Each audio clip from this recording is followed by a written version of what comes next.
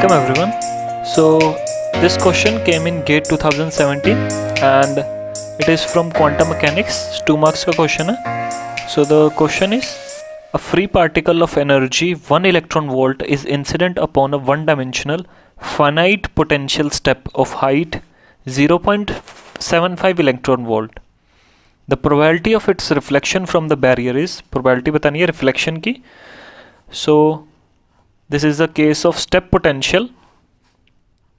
एक इलेक्ट्रॉन आ रहा है यहाँ पे of energy E is equal to 1 electron volt and जो potential की height है which is V naught, it is 0.75 electron volt.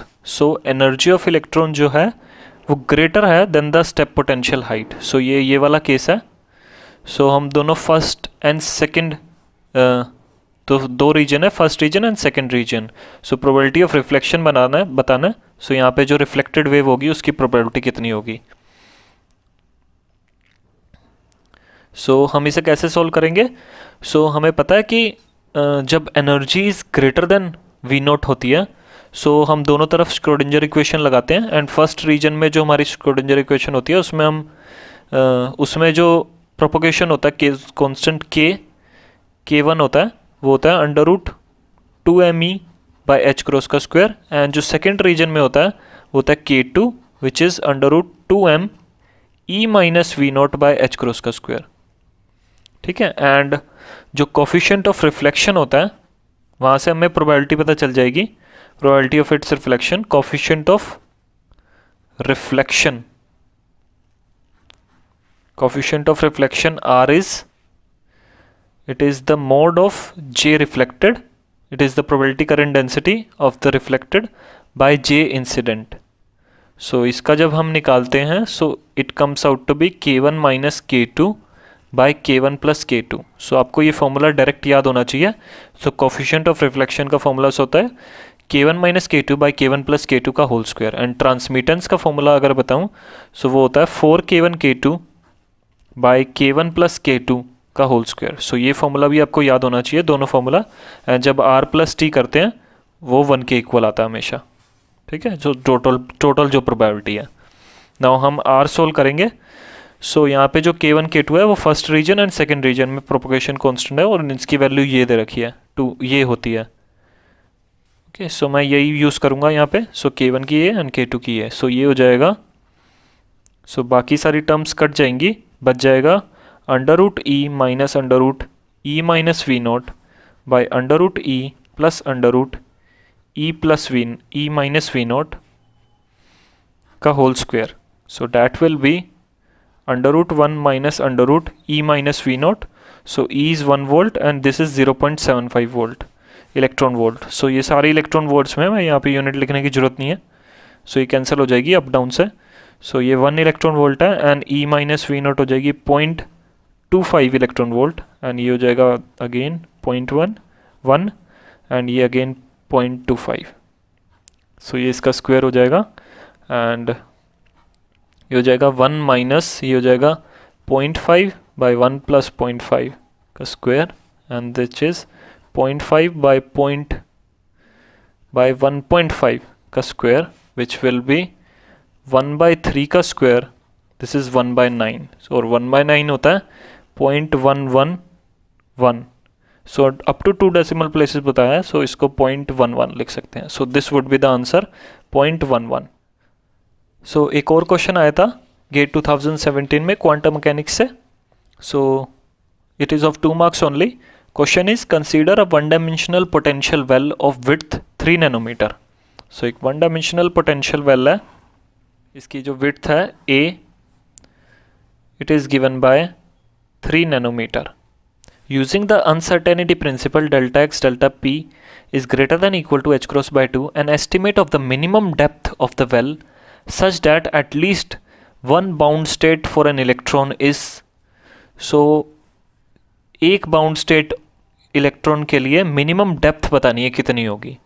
सो हम क्या कर सकते हैं, मिनिमम एनर्जी ऑफ इलेक्ट्रॉन निकाल सकते हैं इनसाइड दिस वेल. कितनी हो सकती है इस अनसर्टेनिटी प्रिंसिपल से. सो अनसर्टेनिटी प्रिंसिपल क्या है, delta x the uncertainty in its position and uncertainty it's momentum, दोनों का product is always greater than equal to h cross bye 2। ठीक है, नाउ हमें दे रखा है इसकी जो विड्थ है वो a है, सो इलेक्ट्रॉन इसके बीच में इसी विड्थ में घूमेगा, सो अनसर्टेनिटी इन इट्स पोजीशन जो है हमें पता चल गई, that will be equal to a।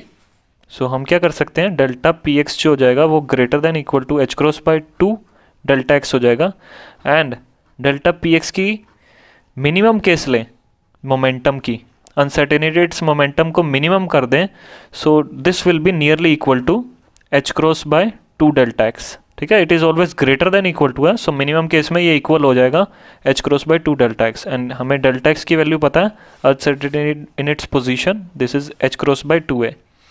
सो हमें एनर्जी पता चल सकती है, द मिनिमम एनर्जी जो होगी, uncertainty in the minimum energy, that will be equal to delta px minimum का स्क्वायर बाय 2m।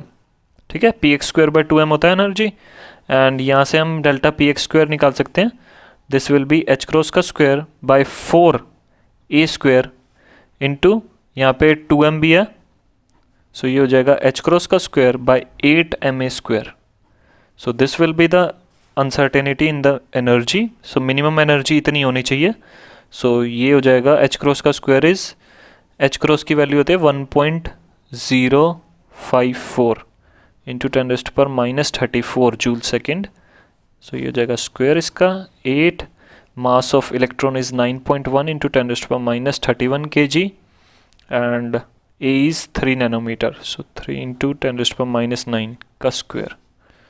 सो ये अगर ओपन करेंगे, सो ये हो जाएगा 1.111 इंटू 10⁻68, 8 इंटू 9.1 इंटू 9 इंटू 10⁻, ये हो जाएगा सारा -31 एंड -18।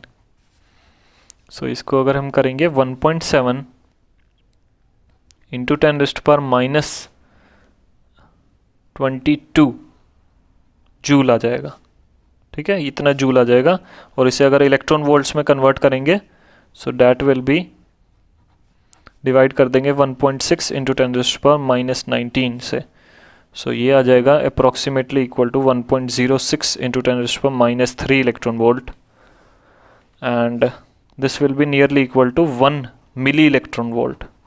ठीक है, so the minimum energy of the electron to be inside this well. ठीक है, so minimum energy of electron हो जाएगी 1 मिली इलेक्ट्रॉन वोल्ट के इक्वल।